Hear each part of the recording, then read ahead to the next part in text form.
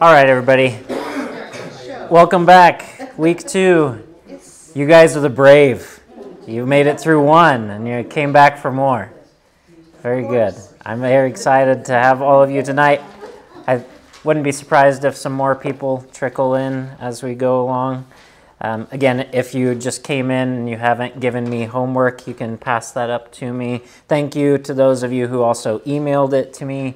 I haven't had a chance to read through all the ones that have been emailed, but I have read through a few and some really great reflections already. In fact, one of the themes that I really appreciated amongst a few of you that emailed your reflections to me is the sense in which we can read the Bible and gain things from it anytime, but that having greater sense of what's happening in the context of Scripture, whether it's the language or the culture or what's happening socially or politically, helps deepen our understanding of Scripture. And so I'm very glad that that was a point for many of you, and that is going to be a major aspect of what we continue to do as we gather together throughout this study. If you're just wandering in, we've got a check-in sheet. Would love for you to put a little X or a little check mark next to your name. We'll try and make sure it gets passed around to everybody. And then if you need a pen or if you need clipboard or something for taking notes, it's right back there. I want to start by a word of prayer, and then we'll dive into the world behind the text for today. Heavenly Father, thank you for gathering us together. Thank you for Scripture, for your words to us that inspire us and fill us and give us hope, and also show us who you are and how you have created us and what you have meant for us and what you want us to do. And so, God, as we dive in deep to today's text in the book of Mark, we ask that you will illuminate to us what you want us to see. Show us all sorts of new and wonderful and good things through your word tonight. And so we give you this time, and we pray this in Jesus' name. Amen. Amen. Amen. Amen. All right. Tonight we're going to be looking at Mark 1, starting with verse 16, and then we're going to go all the way to chapter 3, verse 6. We're gonna cover a decent amount of ground. In fact, I had hoped to have covered most of this last week, and I got really caught up in the details, the first 15 verses. So that's okay. We're gonna make up ground, and that'll be good. Last week, in the world behind the text section, I talked a lot about political and cultural context, particularly the Roman Empire that's in the backdrop of all of this, and then what it means for Mark to have been written in the Second Temple Judaism period, and all of the context surrounding that. In particular, these new sects that have arisen, the Pharisees, the Sadducees, the Essenes, the Zealots, and we only see a few of these within Mark's text, but the Pharisees in particular play a very prominent role, and they're going to play a very, very prominent role in what we see tonight. Tonight, I'd actually like to focus a little bit more on literary context as we explore the world behind the text, because that's just as significant as what's happening in the culture and in the politics and in the social world of the first century. So really, 2 or 3 things that I want to highlight to you tonight that are going to be really important for us to understand as we continue our journey through the book of Mark.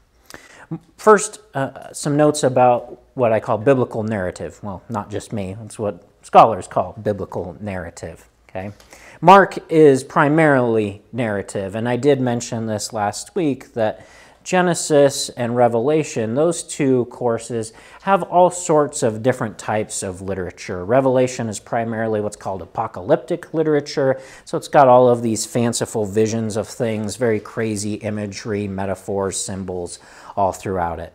Genesis has a mix of narrative, and then genealogies is a type of narrative, poetic literature as well.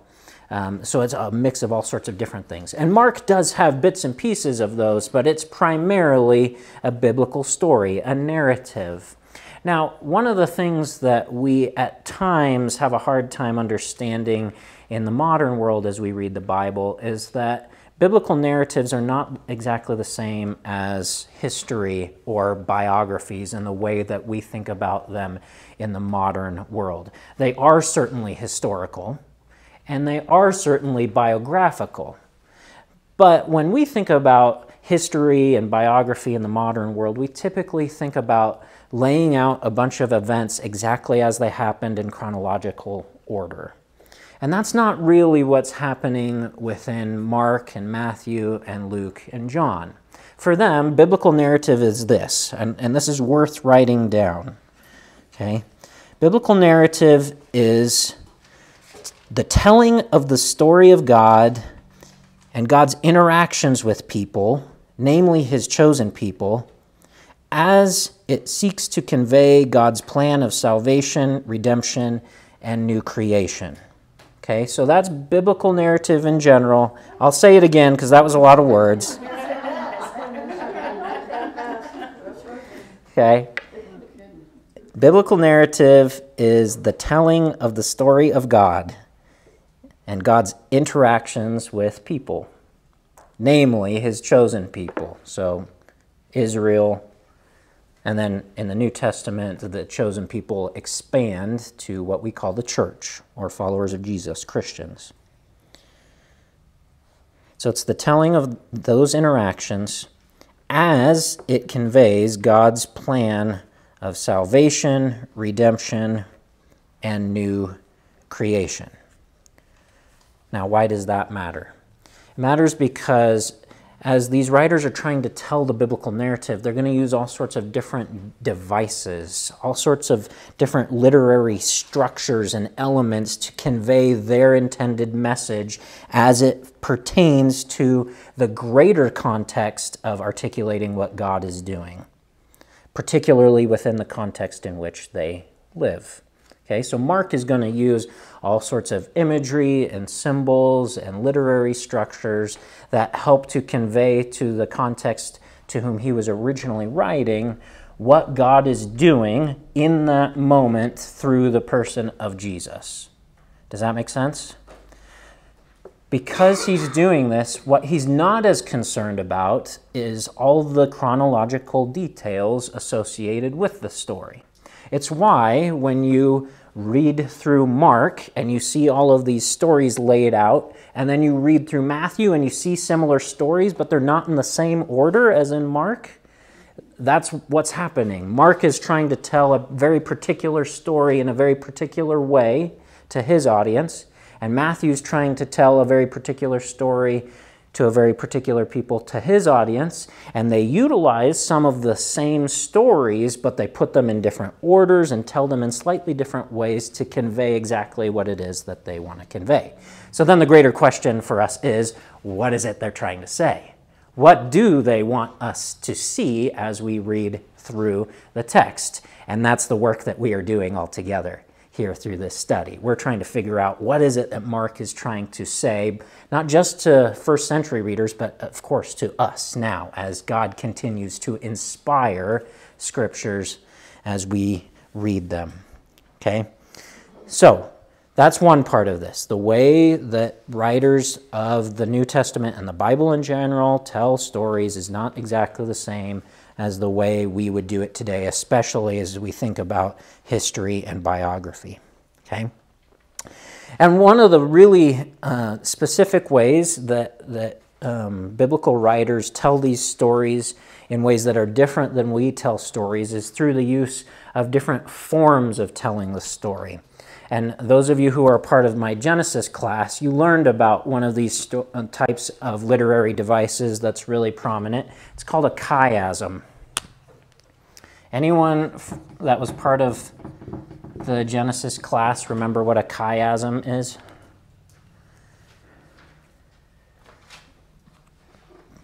Crickets. Chirp, chirp, chirp. It's not total chaos. It's actually the complete opposite of total chaos. It's very organized, very structured, but in a way that's different than we would often tell stories in the modern world.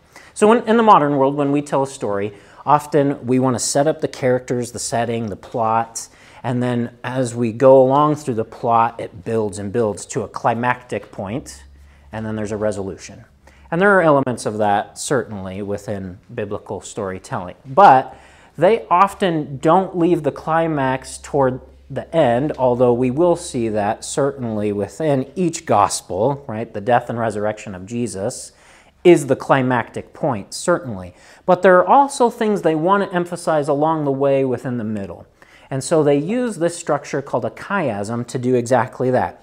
It's a way of repeating similar words or phrases or imagery so that it highlights something within the structure of that form. So I know that's a lot of words, so it's better for me to just show you how it works, okay? And we're going to see some of this tonight, okay? So a biblical writer will take, let's say, a word, and they will emphasize a word in one little part of a story or in one verse, okay? So let's say that word is joy, for example, okay? And then they'll write another verse, and they'll emphasize a different word, like peace. And then right in the middle, they'll emphasize this word. Now, if they really want to emphasize this word the most, what they're going to do is they're actually going to repeat the themes of the first two to make this the central point of what they are talking about. So they're going to tell another verse or tell another story about peace, and then they're going to tell another story about joy. And so in creating a structure like this, they have actually focused in, narrowed in on the thing in the middle rather than at the end. Does that make sense? That's a chiasm. A chiasm is using repetition to point towards something that's in the middle of that chiastic structure. Now, all of you have blank looks right now, which is fine, but we're going to see a chiasm tonight. And you're going to be like, oh, that makes so much sense. And then once you start to see chiasms in your own individual reading, you'll actually see them a lot because they're all over Scripture. My favorite example of this is the book of Leviticus. That entire book is a chiasm. So it's talking about all sorts of different things, and then right in the middle, what it really wants to emphasize is the Day of Atonement. So the most significant thing in the book of Leviticus is the Day of Atonement, which is right in the middle of the book. And everything on both sides of it is pointing to that preeminent part of the narrative. Okay? Okay, so we're going to see that in Mark in just a moment. Here's what I want to do tonight. And this is the third and final point of the world behind the text that I want to cover tonight. Biblical writers intend for their stories to be read within communities. In the modern world, we're very accustomed to reading the Bible individually, and it gets emphasized in our teaching and preaching about it, and that's a good thing. We should spend time in Scripture on our own, reflecting and listening to the voice of the Spirit to us individually. But biblical writers pretty much entirely intend for audiences of multiple people to read their texts, to then discuss with one another about the meaning and what that text is trying to say to them in their local community. And we actually see this playing out within Mark. Jesus, in a couple of stories that we're going to see even tonight, he's going to be gathered with other people, and they're going to be discussing Scripture with one another. And he's going to be teaching and things like that.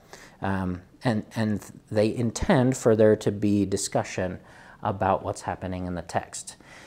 So part of doing this study, every week of this study, I mean, we are doing exactly that. We are gathering together to discern what God is trying to say to us. But tonight I want to do that in a little bit different way than what we experienced last week. So here's what I want to do. I want to get into groups of 3 people, and it's kind of important that we keep it to 3, although I think we may have 23 people here now, so we might have to do a group of 2 or a group of 4. Find a group of 3 people, 3 people around you, and I'm going to assign part of what we're going to cover tonight. I'm going to assign that to your group. You're going to read through whatever passage I assign to you, and then you're going to discuss amongst the 3 of you, what is this story trying to say? Like, what is the major point of the story?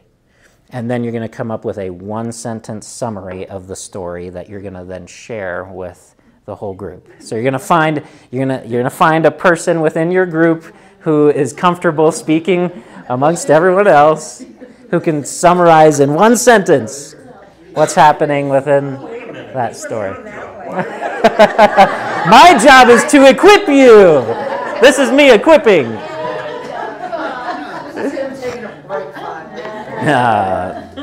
Okay. Oh, you're going to be fine. You're going to be fine. It's going to be great. It's going to be great. Okay. So, yeah, get into, let me make sure I have enough people. 4, 9, 12, 17, 20, yep, 24. Oh, perfect. That'll work. Okay, groups of 3. That means there are 8 groups. Okay, so get into groups of 3 really quickly. Once you have your groups of 3, I'll start assigning which story you're going to look at.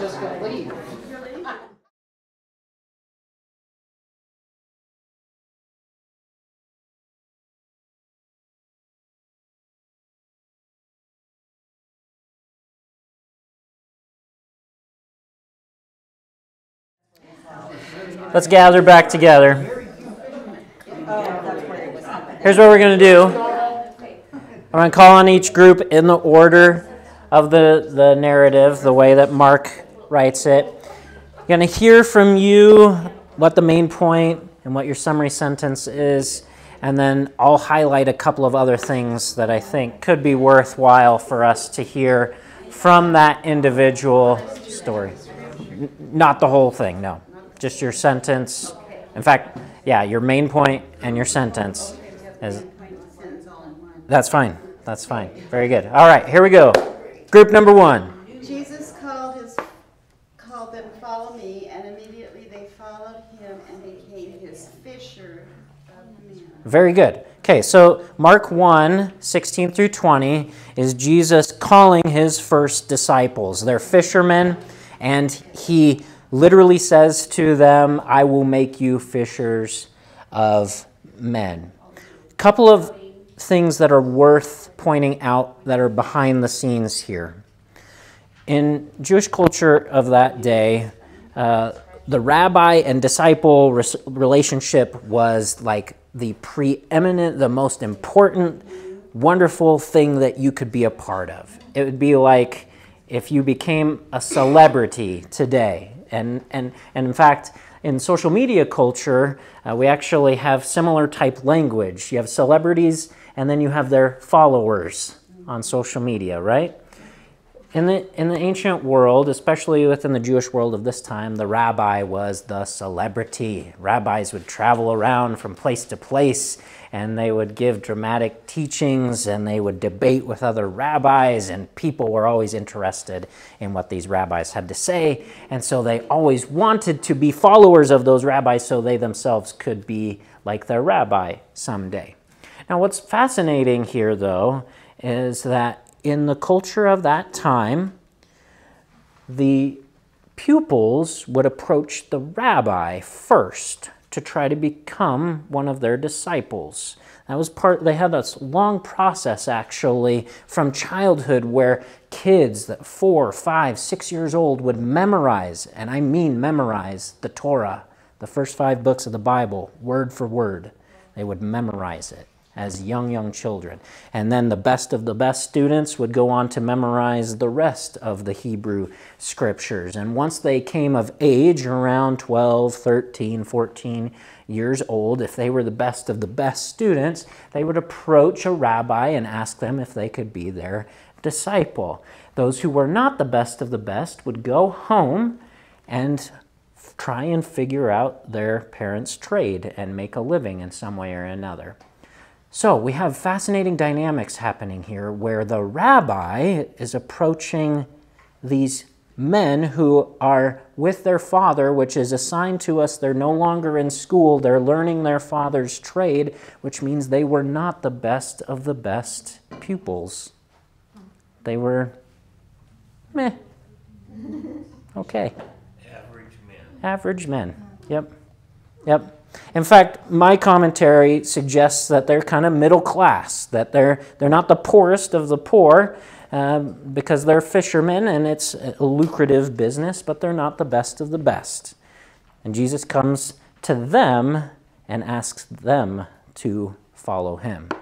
Again, we talked last week, some of the things that Mark says about Jesus and that Jesus already does in the first 15 verses would be very mind-blowing, even scandalous. This is another example of that.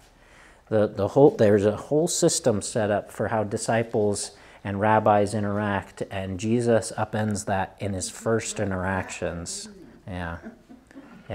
Okay, very good. Next group. Jesus taught and spoke with such authority, quite unlike the other scholars, that he drove out the devil, which caused the news about Jesus to spread quickly. Very good. Yes, very good. So in verses 21 through 28, we have Jesus doing some teaching on the Sabbath in the synagogue, and then the people are just amazed at how he teaches. So in those days, in fact, it's actually somewhat similar in Judaism today. Most teachers, rabbis, what they would do is really elaborate upon the Torah, upon the law. And really what they were trying to do is just extrapolate how are we supposed to live in light of the texts that we have. And they'd have discussions and debates with one another about how to do this. Jesus comes along and teaches, as the scriptures say, with an authority. In other words, and we'll see this more as we keep going, it's a new way of understanding and a sort of sense in which he's giving a new way of life, a new command, a new Torah to the people. That's part of what they're so amazed by, is that he's not like the other rabbis that are saying, we've got this ancient book and we're going to try and figure out how to live. Jesus is saying, this is how we live. I'm showing you and I'm teaching you how to do it. And then he actually does it in the driving out of demons, these forces of the evil one who were plaguing the people in those days, and to a certain extent still do in our current world. So why does he tell the demons not to tell? Yeah, But very, they do anyway. very good, very good. We're going to keep seeing this, actually. Okay, so it's what scholars call the messianic secret in the book of Mark. Way to see that. Okay, it's fascinating. Mark multiple times highlights how Jesus tells, in this case, demons. We're going to see it again with people who get healed. Don't tell anybody about this. One of the things that was happening in the first century was that there were actually lots of people who claimed to be messiahs.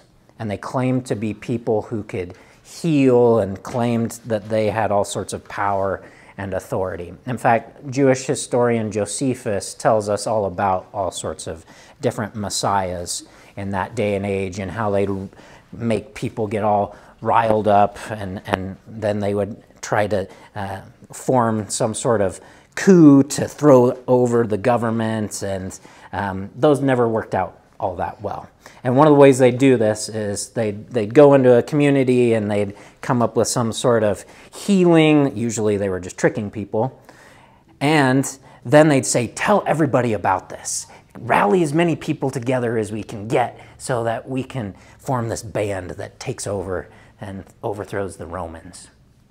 So it seems as though Mark is explicitly trying to say that's not what Jesus is doing. He's not here to overthrow the Romans in the way all these other messiahs are trying to do. He's not like all these other spiritual healers that are trying to make a big name for himself. He's about more than that. And so Jesus keeps saying, shh, don't tell anyone. And then, of course, they tell everyone. They don't keep it a secret at all. And Mark points that out multiple times. Great observation. Very good. Next group.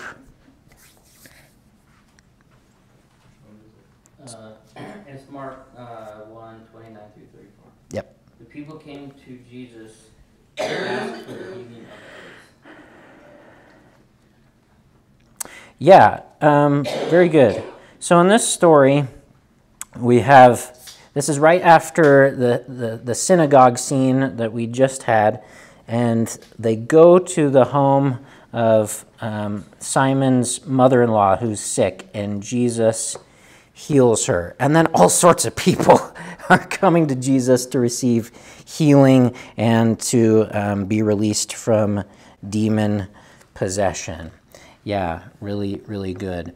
And it's noteworthy to me that the demons are no match for Jesus. Mark makes this abundantly clear, as do the other Gospels. And I think it's worth saying that even in our current culture, I admit to you, sometimes I get a little anxious when I hear people talk about spiritual warfare in our current day and age. Because the way that it gets described to me sometimes, it's as if what the devil and the demons are doing in our world is almost as powerful, maybe almost as powerful as God and Jesus. Like even the term spiritual warfare conveys to me that we're not sure who's going to win. The war is still happening. That's not the way the New Testament declares what Jesus is doing. It declares Jesus has the victory, that Jesus has already won, that the powers and forces of evil are no match for him, and that when we call upon the name of Jesus, we invoke that same sort of power as well. I like to emphasize that because of, like what I just said, I think sometimes we have a tendency to give the devil and evil spiritual forces too much power and too much credit. Jesus has overcome. Okay, that's clear here, and it's clear throughout the book of Mark. Very good. Next section, verses 35 through 39. Okay, that says to preach the gospel was more significant to him than to heal the sick. And he prayed before he went and decided to go ahead and go to the other towns and places to preach. Yeah, very good. And that prayer part is really noteworthy. Again, and with the messiahs and the spiritual healers of that day, they're just going around all over the place trying to gather up more followers, more people to join their cause. And it's noteworthy that Mark says Jesus pulls away to a solitary place to pray. Yeah. And it's from prayer, that place of being in communion with God, that he goes back into the mission, as Pat pointed out very well, to go and preach. And then he goes about preaching and driving out demons and healing more people, which brings us to verses 40 through 45. So a leper approaches Jesus and asks if he's willing to heal him. Jesus has compassion. He cleanses him, heals him, tells him, don't go out and tell anybody, and he immediately turns around and goes and tells everybody. Yeah, right, yes. So another example of don't tell anyone, and he's out there telling everybody. Yeah, very good. Would you not if you were so excited? Exactly. That would be exciting. Exactly. exactly. And that's part of what Mark is trying to convey, I think. Okay, a couple of things here. Okay, so we have this man who has leprosy. And leprosy, when we read it in the New Testament, is really just a catch-all for any sort of skin disease, especially really painful ones in the ancient world. So we don't know exactly which skin disease he has, and it may not be the same leprosy that still exists today. But he has something painful from which he needs to be healed. And the text says that Jesus has, this is a great Greek word. Here's your first Greek word of today. Jesus has splagnizomai.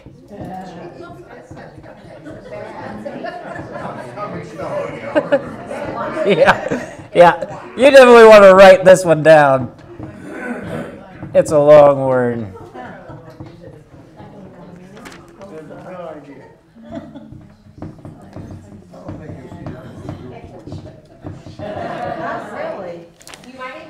It's the word that gets translated in the NIV as compassion. But quite literally, splagnizomai is referring to the guts. Okay? In other words, he's moved to the most inward parts of himself. He has a deep, deep, deep feeling of needing to care for this person. It's not just well, it'd be nice if I healed this guy. It's like within the most inward part of himself. It's the, in our modern world, we often talk about the heart as like the seat of emotions, right? Our heart goes out to someone who is in pain, right? Splagnizomai is the ancient way of talking about that. I feel it to the depths of my guts, well within my being. So he's deeply moved by this man. Yeah. And has compassion to him. Okay. Yeah. Splagnizomai. Yep. Very good. Not even Siri can find the meaning to that. Yeah. It would be a tough one. Okay. All right. Chapter 2, verses 1 through 12. Our sentence is, Jesus is calling out the scribes for doubting his authority when they knew he was coming because God had foretold his coming, and they were amazed. Yeah, so in 2, 1 through 12, we have a story of the paralyzed man. This is a story you've probably heard many, many times throughout your life, many times in sermons, many times in Sunday school. Got a paralyzed man. Jesus is teaching in a house, and they can't get the paralyzed man into the house. They take him up on the roof, tear a hole in the roof, lower him down, and says to him, kind of at first glance, an odd phrase, "Your sins are forgiven." And that actually creates quite a bit of tension because you have all of these religious leaders around who are talking with him, having discussion, and they know full well, based on the scriptures, human beings are not the ones who forgive sins. It is God who forgives sins, and then it's the duty of the priests to declare that sins have been forgiven. Okay, so the Jewish people would go to the temple, present sacrifices for forgiveness so that God would forgive them, and the priest's job to declare to them that through their sacrifice that God has forgiven them. So Jesus is either doing one of two things that are both very controversial to these religious leaders. He's either pronouncing their sins are forgiven himself, which is why they say, "Oh, that's blasphemy, sir," or he is enacting the role of the high priest, of which they don't think he is, which to them would also be blasphemy. So either way, he's speaking beyond what they think that he should be speaking. So this creates quite the controversy. And then Jesus says, well, what's easier to do? For me to declare that this man's sins are forgiven, or to heal him. And then he gets up and walks away. Okay? So the point, as was said, like, they should be able to recognize that this Jesus is the one who is to come, the one who God has ordained as his anointed one, his Messiah, who has the ability to do all these sorts of things, and yet they don't see it, and they don't trust it. And yet, fascinatingly enough, in this particular story, at the end, everyone's amazed, even the religious leaders. That's not going to stay the case for very long, though. John, you had your hand up. I just wanted to say that Jesus just cut out the middleman. Jesus is priest and Son of God all in one. Yes, certainly in this story, that's what is being depicted. Pat. One of the pastors that was preaching on this said that the guys had ropes that were faith, hope, love, and compassion. That's who the guys looked the. Yeah, that's cool. That's a really helpful image. Some of that is a bit speculative because we don't see that explicitly within the text, but it's very possible that that occurred. Yeah, very cool. So are we saying that he was lame because he sinned? So in the ancient world, particularly within the first century, most people believed that diseases of that sort were caused either by that person's sin or by the sin of one of their ancestors. So usually a parent or a grandparent. Usually they tend to keep it within 2 or 3 generations.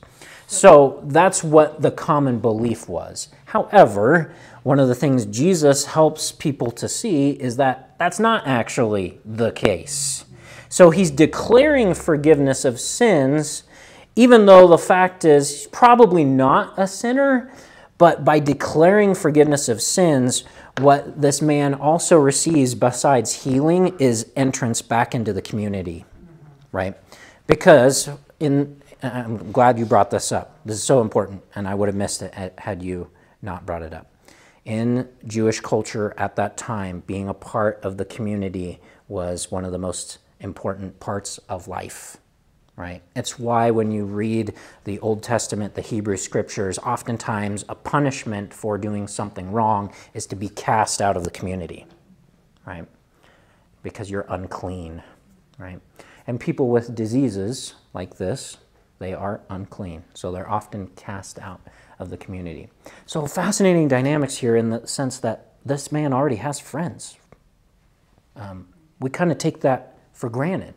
But in this world, he probably shouldn't have had any friends, which speaks to us about the faith of his friends, that it is their faith as much as the paralytic's faith that plays a role in this story. Powerful that they were willing to even do this. And probably, that's very likely, yep.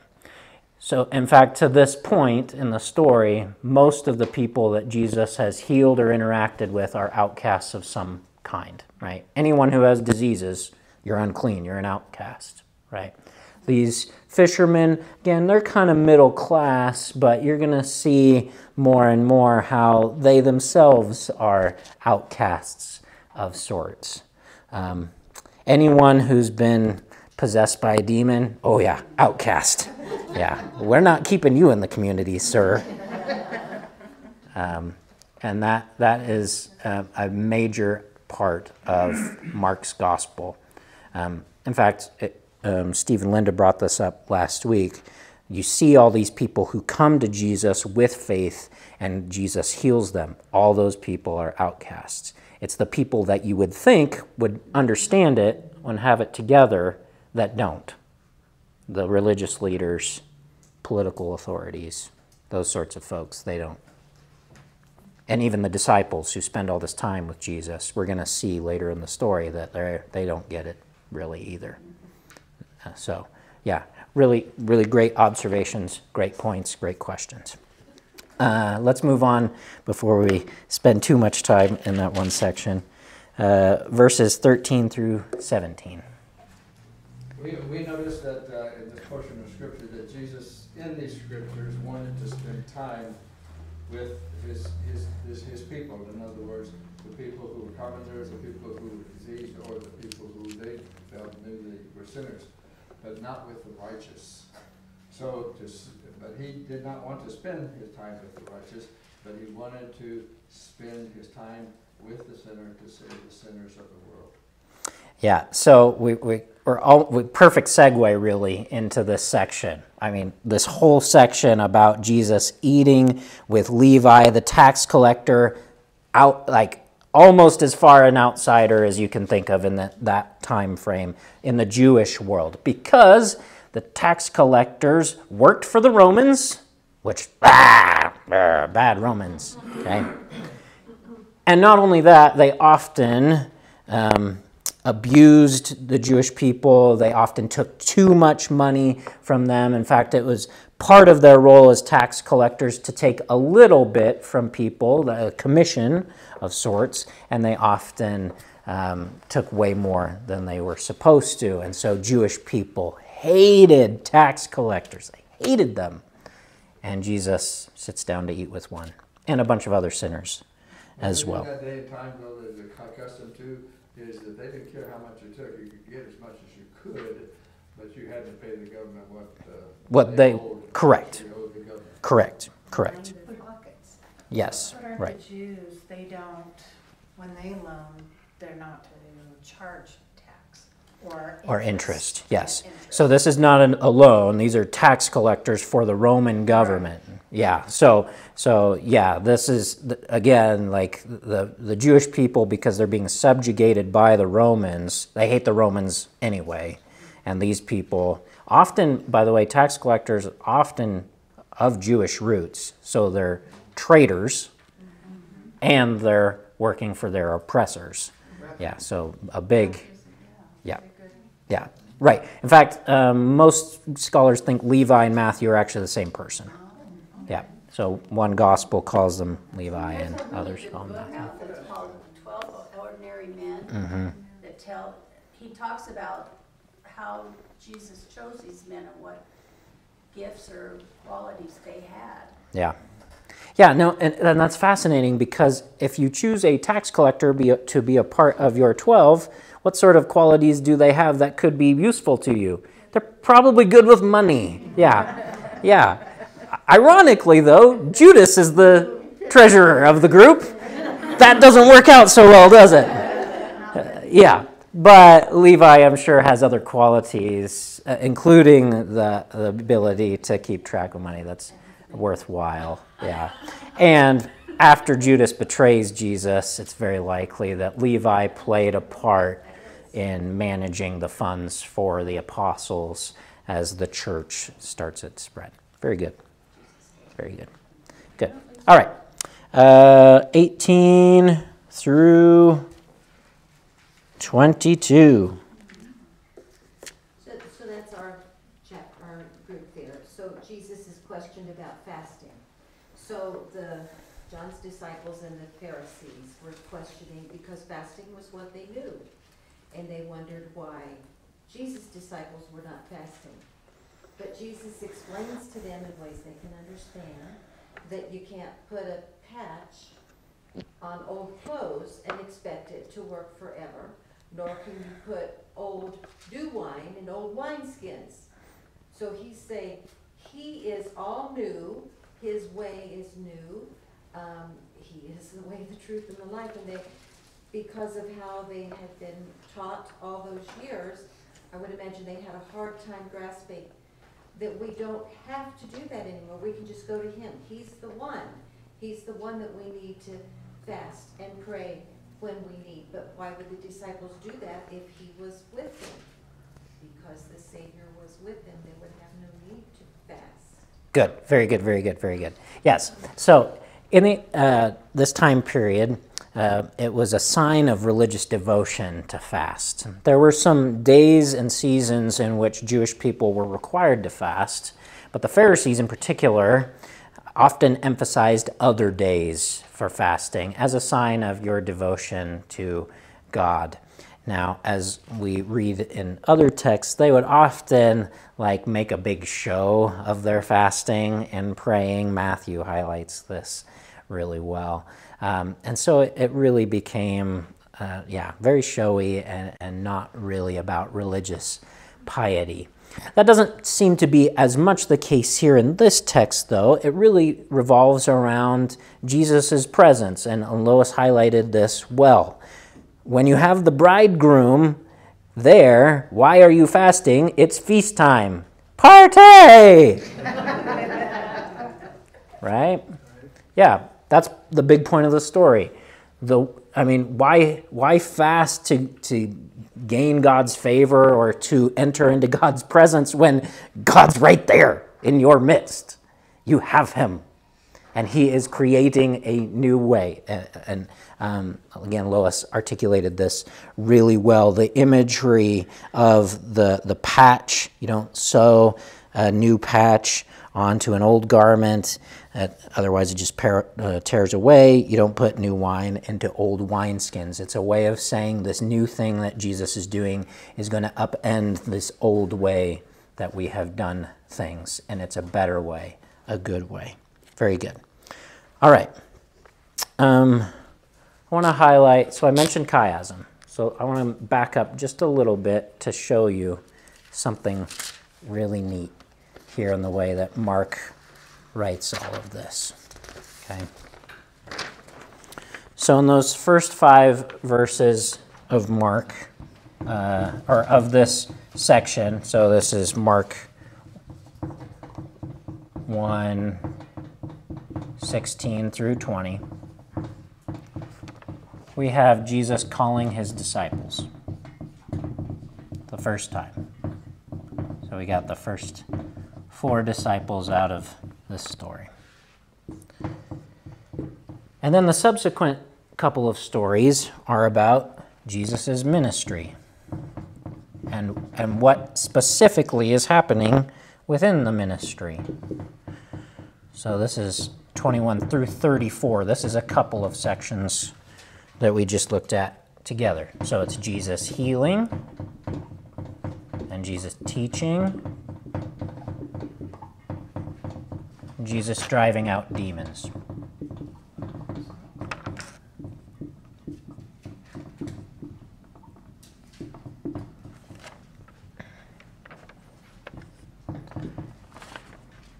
And then in 35 through 39,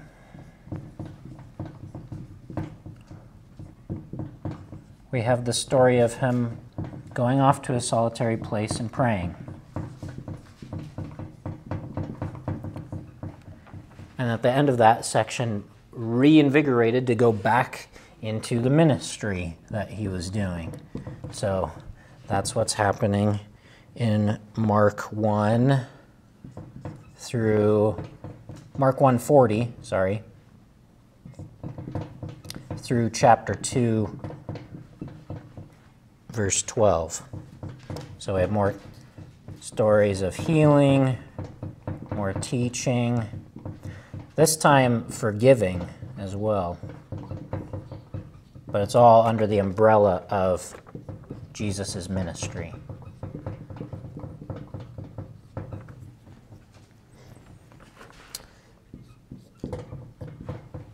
And then our chiasm ends with the calling of another disciple, Levi.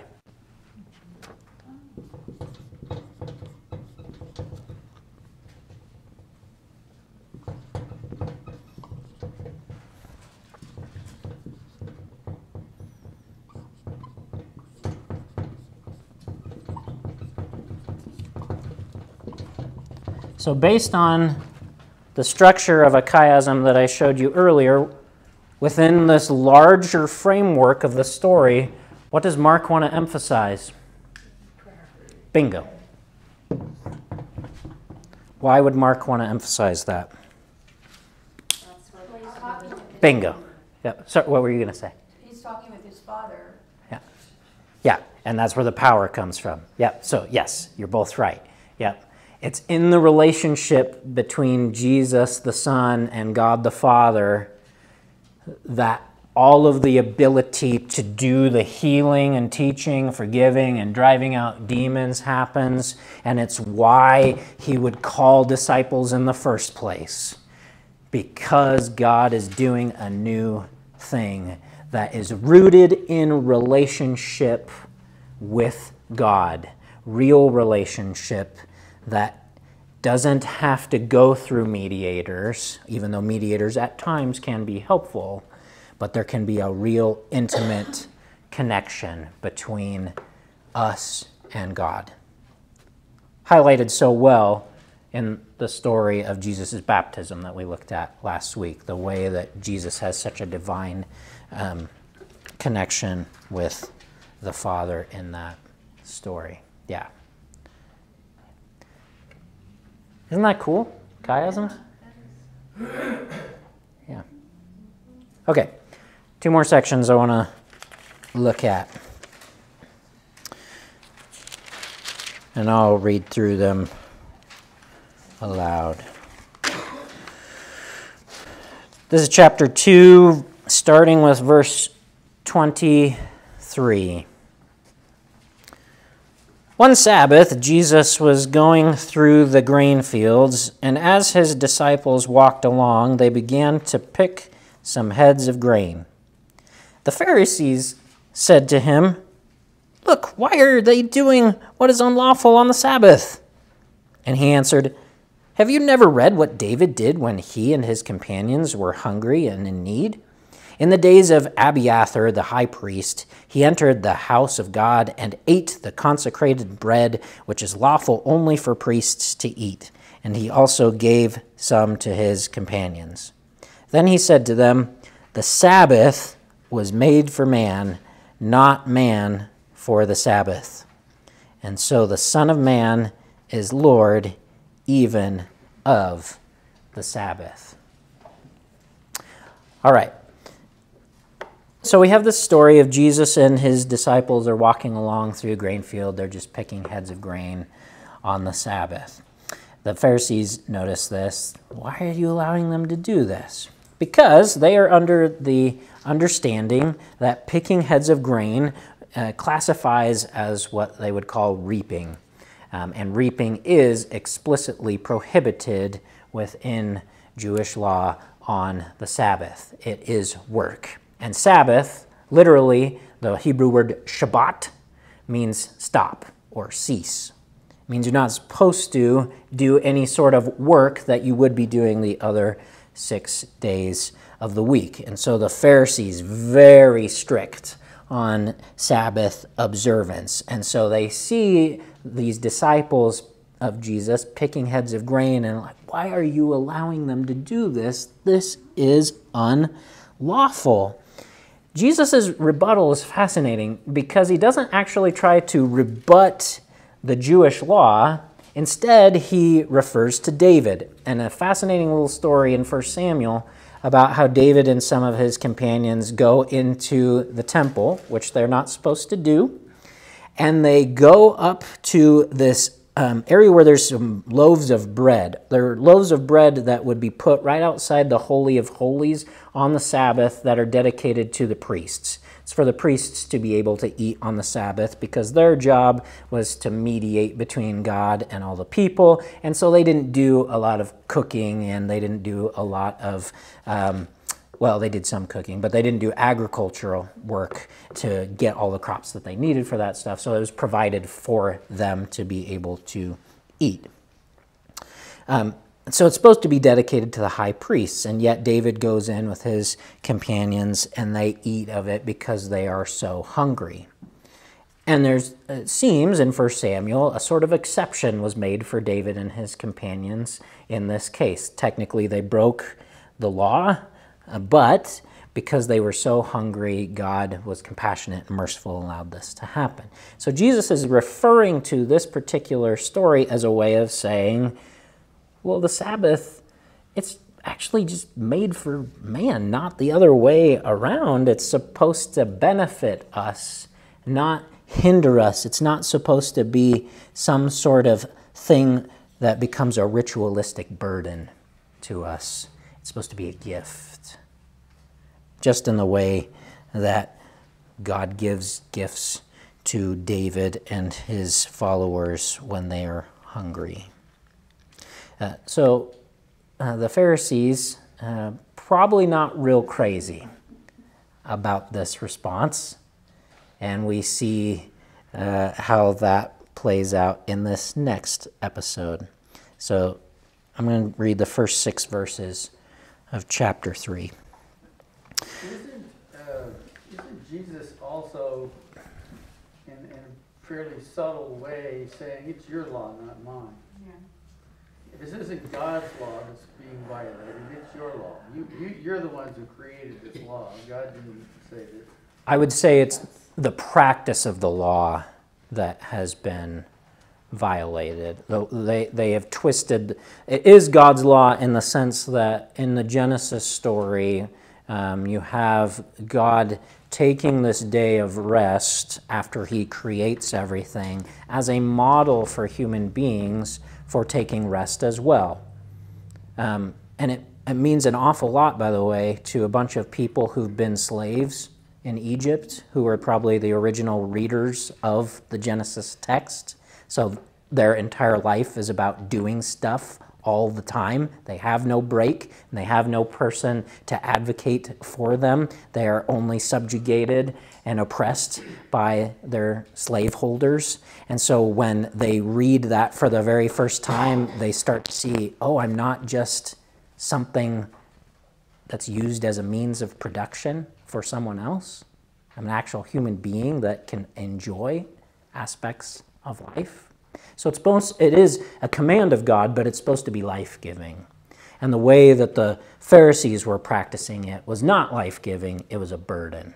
So the law itself is from God, and it's why we ought to continue to practice Sabbath in some sense, although again, not with the same sort of ritualistic legalism as the Pharisees, but we should recognize that our lives are not all about working all the time and doing stuff all the time, that we can stop, we can enjoy, we can rest, we can cease from the activities of 6 days a week to find enjoyment in God's presence for one day, and then be refueled to go and do whatever it is we need to do for the other 6. Does that make sense? So it's not about the law itself that Jesus was rebutting. It was about the practice of it as imposed by the Pharisees. Badly, but essentially, that's what I meant. Okay. They took the command that you're supposed to rest and in essence determined you can't eat. You can eat, but the food's supposed to be prepared the day before. It was. Right. And exactly. And that's the point. Yes, that's part of the point Jesus is trying to make. Exactly. Because by my understanding, it was also inappropriate to spit on Sabbath because when you spit into the dirt, it's like plowing. Yeah. Clearly that's work. Yeah. Yeah, I mean, Jesus is saying, no, you get right. That ain't what that's not it. Yeah, exactly. The Sabbath isn't supposed to be a burden. Right. Yeah, it's supposed to be a gift, a life-giving gift to those who find themselves caught up in producing all the time. We find out, oh, we're more than just producers. We're human beings, and we can enjoy life too. Yeah, very good. So more on the Sabbath right here in verses 1 through 6 of chapter 3. Another time, Jesus went into the synagogue, and a man with a shriveled hand was there. Some of them were looking for a reason to accuse Jesus, so they watched him closely to see if he would heal him on the Sabbath. Can you just imagine? Is he going to do something good today? Jesus said to the man with the shriveled hand, "Stand up in front of everyone." Then Jesus asked them, "Which is lawful on the Sabbath? To do good or to do evil? To save life or to kill?" But they remained silent. He looked around at them in anger and deeply distressed at their stubborn hearts. He said to the man, "Stretch out your hand." He stretched it out, and his hand was completely restored. And then the Pharisees went out and began to plot with the Herodians how they might kill Jesus. Ooh, okay. So, another story about Sabbath. Again, this highlights for us how seriously the Pharisees took the Sabbath, in particular the way they practiced it and their rules that they associated with the Sabbath. So much so that at the end of this story, in which Jesus does something wonderful for someone, they decide, we need to get together with those people we hate, the Herodians, who work for the Romans. They're part of the Romans. We need to get together with them and figure out how we can kill this guy. So there's some crazy irony happening here in this story, right? Sabbath should be about giving life, should be about doing good.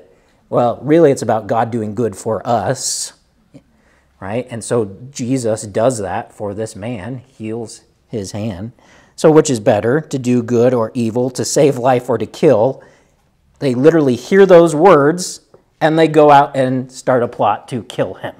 So that's part of the irony that's happening here. And then the other part is that the Pharisees are so convinced that the Jewish people will be saved by getting back to Torah and living into the practices and the rules, the laws that God has commanded for them, because if it weren't for us messing all that stuff up in the first place, the Romans wouldn't be here. So if we just go back to living under those laws, maybe God would save us from the Romans. And yet, they go to the very people they despise to try to kill Jesus. That's why I made a big deal, by the way, last week about the context of the Romans and what's happening within Judaism. Because as it turns out, those two worlds are going to come together and they're going to form an alliance to take out Jesus because of this new thing that he's doing that is absolutely revolutionary, that is upending everything for everyone, which is, I think, something that's really worthwhile for us to remember today. So here's what I want to do. I'm going to give you one takeaway as we think about now the world from which we come from. And then I want you to get back into your little group of 3. And I want you to come up with a takeaway. In fact, the way I like to say this is our so what moment. Okay? We've had all this conversation about what's happening in the text. So what? What does it matter to us? That's what you're going to discuss in a moment. And here's the first thing that I want to say. My so what moment is that Jesus is still about upending everything. We get a little bit too caught up sometimes in the way that our own world and the way our own culture operates. And sometimes we actually take Jesus and Jesus language and just kind of apply it upon the way the rest of the world is already operating. That's not what Jesus came to do. Jesus came to inaugurate a new way, a new kingdom, his kingdom, a new creation, that's more biblical language, a new way of doing things. So we don't just slap a Jesus bumper sticker on what we already think, our own culture, our own values. What we're supposed to do is find all of our values, the life and purpose that God has given to us in Jesus, and live that out in a way that's attractive to the world around us so that they leave all of their worldly ways of living and recognize that this is the best way. Jesus is the way. And that's as true now as it was 2,000 years ago. So getting to your groups, what other things do you see from what we have explored tonight that really matter to you, right? What's your so what from our texts tonight? I'll give you about 5 or so minutes to do that, and then I'll call on a few of you to give me a couple of highlights of that.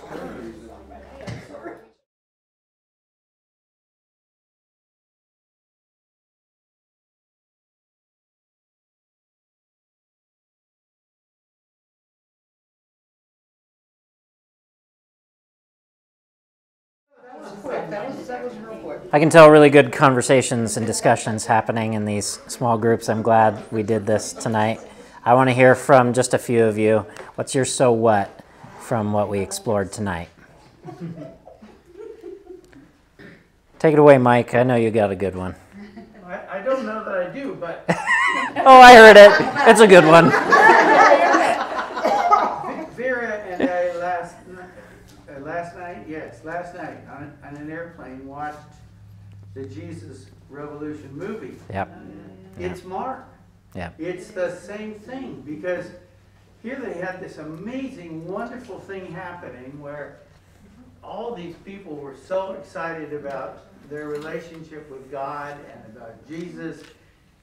And look where they are today. They are now organized religion, the very thing that they were fighting against.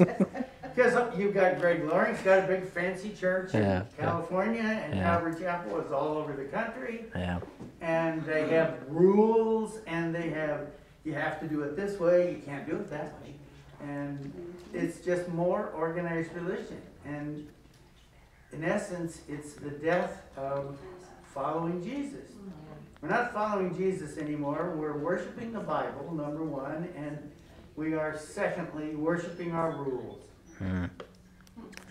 Yeah, a lot of good stuff in that comment from Mike, and you alluded to this, that one of the tendencies is for us to take something good from God and try to institutionalize it. Yeah, we want to make it, we want to put it in the box. Yeah, we want to put it in a box. Control it. Yes, exactly. Yep. Is it to control or preserve? Yes. Because I think the initial intention is to preserve, right? And then it just blows up. Yeah, but the human tendency is to make ourselves into God.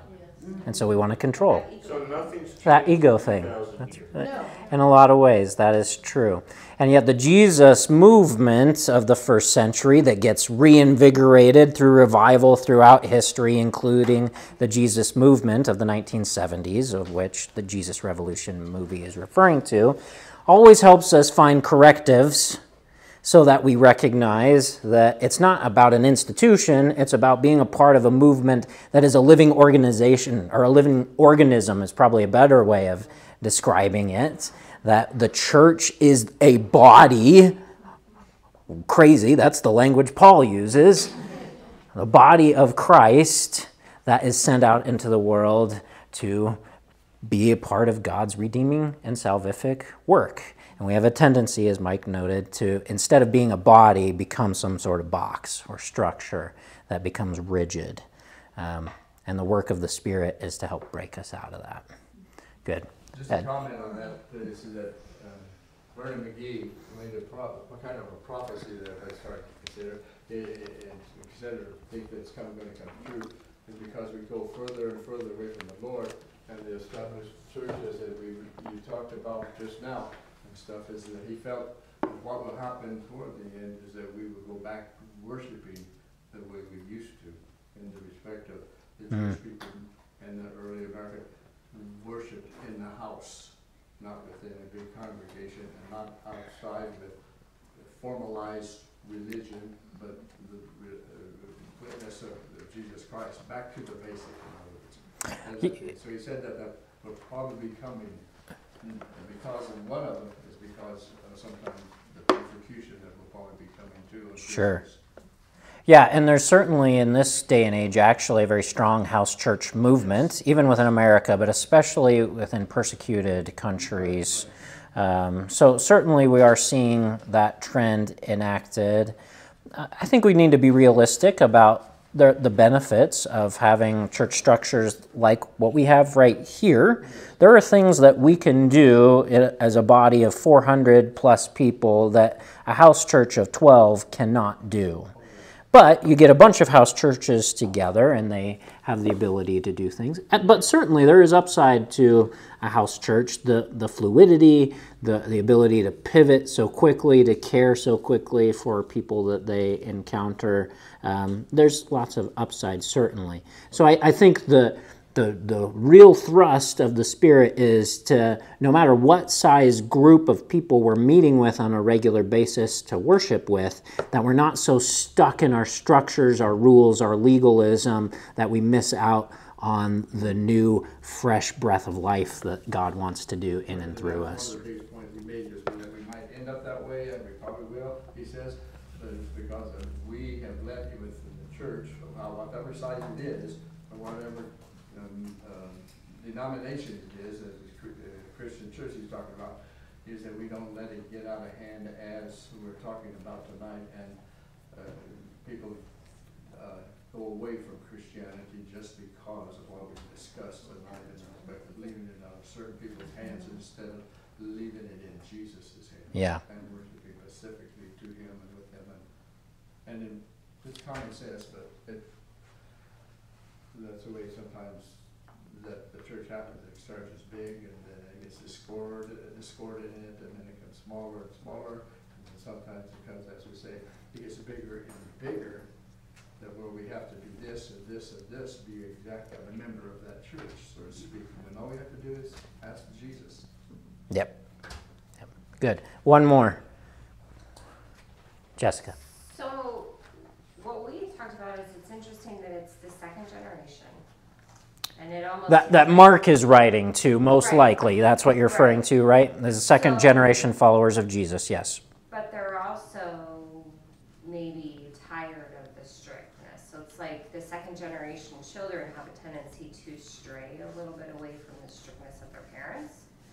So it's kind of that same idea where it's like the church was so strict that the people that Jesus was bringing in were all of the people that had second generation had strayed from like rebellious teenagers, kind of in a way. Kind of how we were talking about. That's interesting. That yeah. It's It might be a little more open because of the strictness that they had of their ancestors, but they might be a little more open to new ideas. Yeah. It's probably not that they're rebelling against first generation Christians. It's that they're still pushing back against Judaism, because Christians were tied to, it was a Jewish sect actually in the first generation. It's not until, in fact, we see this, just the very beginnings in the book of Acts, where you start to see people called Christians. That's a way that Luke, the writer of Acts, is saying to us, they're starting to form their own unique identity apart from Judaism, but it's at the very preliminary stages at this point. So by the time we get to the writings of Mark and Matthew and Luke, they're taking further steps in that direction, but they're not rebelling against Christians, they're rebelling more against Jews and Judaism, especially. Right? Correct. Yeah. Yes. That right. Yes. Yes. Kind of like in the Jesus movement, they were rebelling against the strictness of it. It's the same, Yep. Yep. Yeah. Yeah. But don't you also think it's because there is no life in, I mean, it's like they were so surprised that Jesus spoke with authority. Yep. Because everybody else who spoke, there was no life in what they were saying. Right. It's mostly regurgitating laws they already knew and saying you should do this and shouldn't do that in light of this law, blah, blah, blah. Yeah. Which, yeah. Not my favorite kind of preaching.